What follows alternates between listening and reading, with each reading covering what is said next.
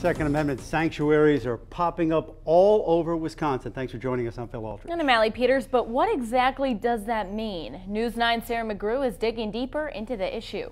Allie, Phil, just last night, Merrill City Council voted to become a Second Amendment sanctuary city, which means the city is opposed to any state legislation believed to infringe on the Second Amendment.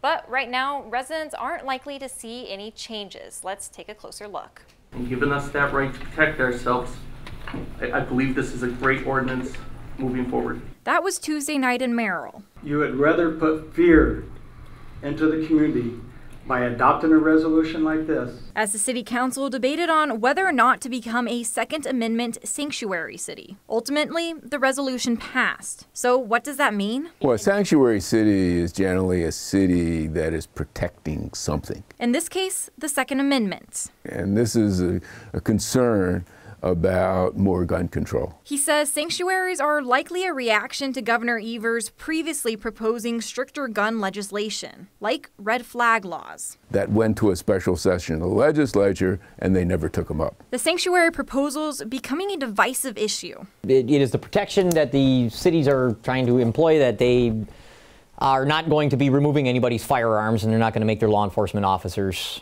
at risk, potentially removing them from people. We are opposed to them for a number of reasons, but I think the most significant is that we think this could be dangerous to the safety of our citizens. However, according to Professor Miller, these sanctuaries don't hold legal standing.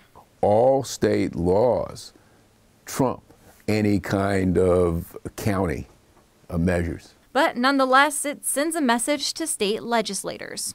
And in our area, St. Germain also put a Second Amendment sanctuary proposal question on their April 7th ballot. And tonight over in Brown County, the Board of Supervisors also taking up the issue. Experts say similar proposals will likely continue popping up across the state.